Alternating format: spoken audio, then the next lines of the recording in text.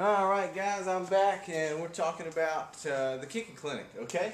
Actually, we're talking about kind of the stretching clinic today, okay? So kind of my day job is I'm actually a physical therapist, and then my evening job or night job will be coaching kickers. So this is, you're going to kind of hear the physical, sorry, loud truck going by. You're going to hear a little bit more of the physical therapist side of me as we talk about flexibility, okay? And so you're going to get a little bit of an anatomy lesson as we go through this. I hope that's okay, doesn't bother you too much, but I like you guys to understand as much as humanly possible. So like I said, we're talking about flexibility, and flexibility is hugely important for a kicker. I don't think I've ever seen a successful kicker who couldn't get his follow through past over the height of his hip. So we've got to be really flexible. It's going to be good to help. It's going to help us generate a lot of power. Okay, think of it kind of the rubber band effect. The further we can stretch a rubber band, the more power it gets, right? And it's going to help prevent us from getting hurt, okay? Prevents you from pulling your hamstring or pulling your groin if that sucker can stretch, okay? So anyway, so I have a list of kind of the 6 big ones that I like to stretch. Obviously, you stretch some other things, but these are kind of the 6 big ones that we're going to go over in the next couple of videos, okay? The calves, the quads, that's the thigh muscle, the hip flexors, which kind of ties into the quads, the groin, hamstrings, and actually your butt. We're going to show you how to stretch all of them. But today, we're all about the calves, okay? All about the calves. So why are the calves important, okay? That's why we kind of need to understand that first. I think that helps, okay? So why are the calves important? So if we look at it, kind of look at the anatomy of a calf, I'm going to draw a picture, okay? So imagine this is the back of a person, okay? So that's the back of the head, let's say back. Back of the head, shoulders, hips. We're going to come down here.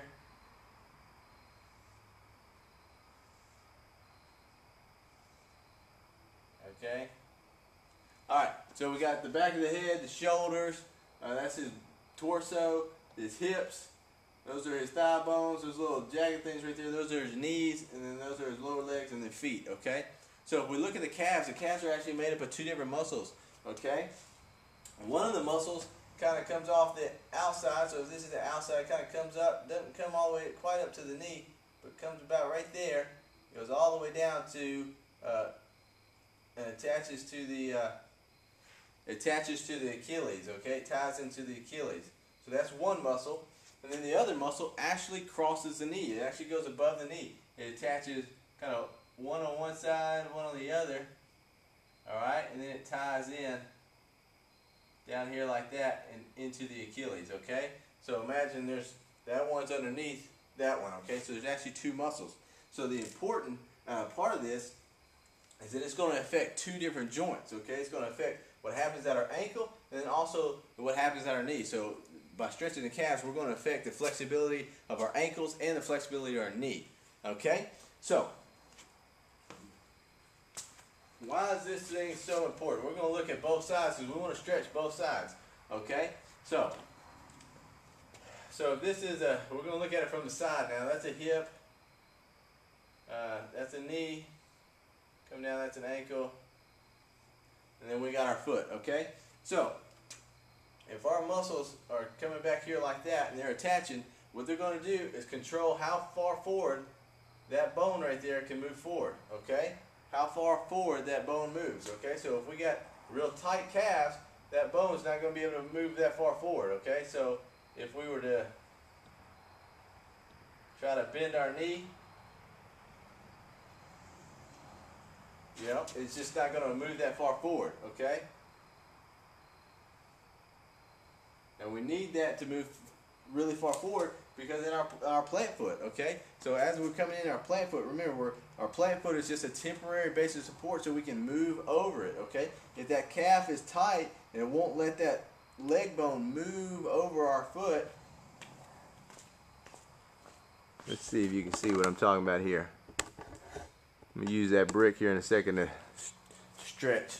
But so as we plant, if that calf muscle is real tight and I can't move over like that, say it's real tight and I can only come right there, it's going to make it real hard for me to come up in my follow through. Okay, so we want a real nice flexible calf so that our lower leg bone can actually translate or move forward over our foot. Okay? Now the other portion of that, so our little calf muscle right there, that actually comes up and attaches above my knee. It's going to affect my follow through. Okay? So kind of the second portion of this is that it's going to affect my follow through. So if I have a tight muscle, a tight calf muscle, and I'm trying to bring that leg up, right?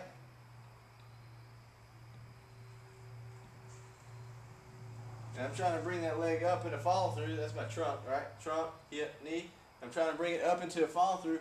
If this muscle is real tight right here, I'm going to have trouble maintaining my leg lock. Okay, my leg's going to want to bend as I come up. Part of that plays with the hamstrings too. We'll get to that. But as far as the calf is concerned, on our follow through leg, if it's real tight, it'll make that knee want to bend, and we can't get a good, nice leg lock and follow through. Okay, so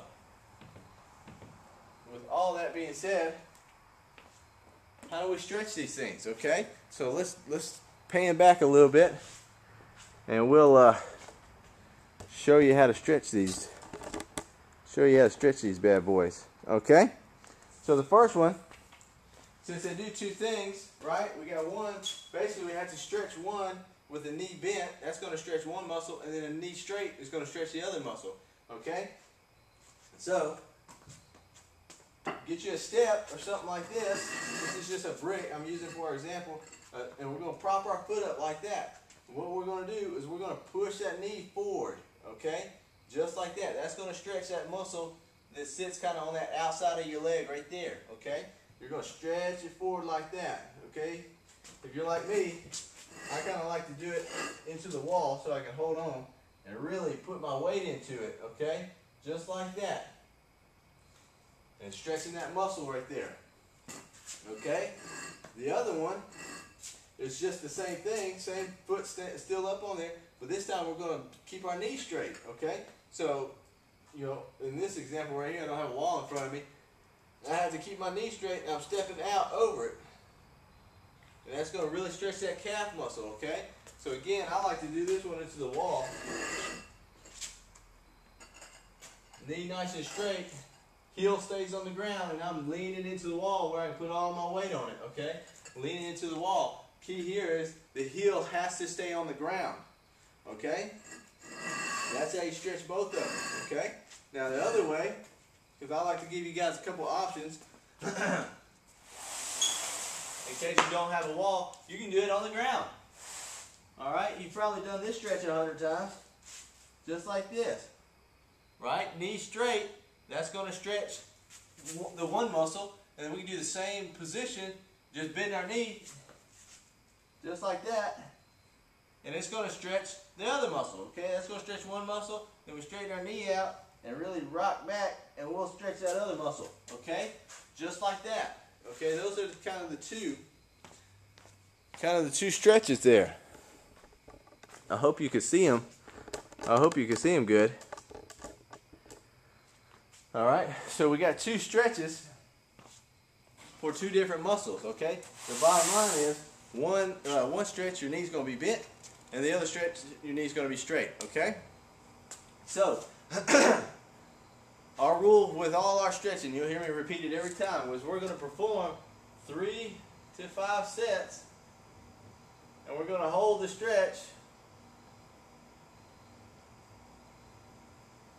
15 to 30 seconds, okay?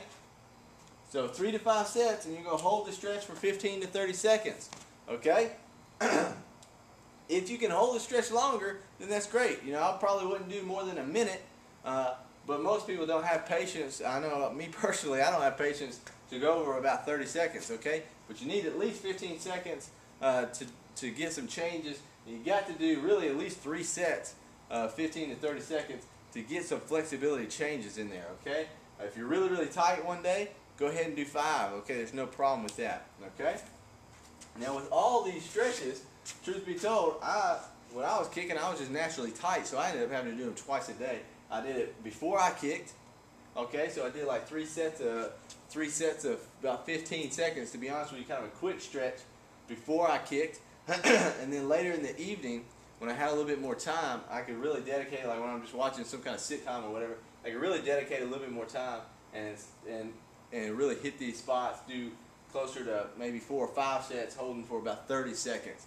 Okay, but obviously you don't have to do stretch twice a day if you don't need to. But anyway, so today we're all about the calves. Very important for this kind of temporary plant foot that we always talk about, this moving forward over your plant foot, and then also very important for your follow through. Okay, I showed you guys 2 different stretches in kind of 2 different positions, one standing up and one kind of laying down. We're going to hold this stretch, we're going to do the stretch 3 to 5 sets, and we're going to hold it 15 to 30 seconds. Okay, so that's it for today. Check back with me, and we're going to talk. I'm actually going to combine the 2 quads and hip flexors. We're going to combine those in what we call the anterior chain. Okay, but we'll talk about that next time. Again, if you got any questions or comments, post them, and then I'll get back with you. See ya.